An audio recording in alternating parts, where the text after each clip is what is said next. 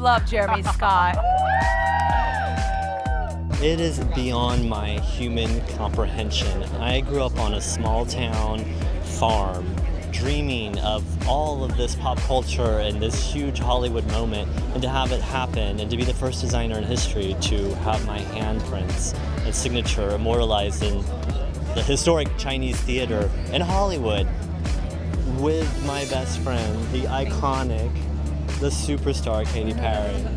But we've had a long-standing friendship for almost 7 or 8 years, and he believed in me from the very beginning. And when I first met him, I said, "Oh my God, you're my favorite designer," and I could never have dreamt that he would be dressing me for some of my most important moments in my life, like the Super Bowl. So I think Jeremy's extremely authentic and full of great sense of humor, and I think we share those traits. And I love him, and that's why I'm here.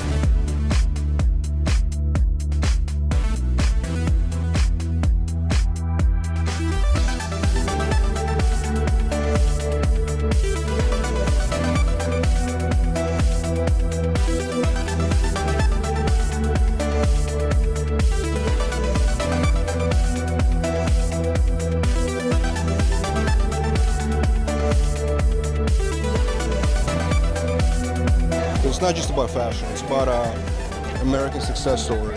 It's about a guy who had nothing, who knew nobody in the fashion business, just came up, and now he's the biggest star in the fashion world. I was born dirt poor, humble beginnings, without a name of prestige. And I was kicked down, told no so many times. If you have a dream, don't let anyone take it away from you.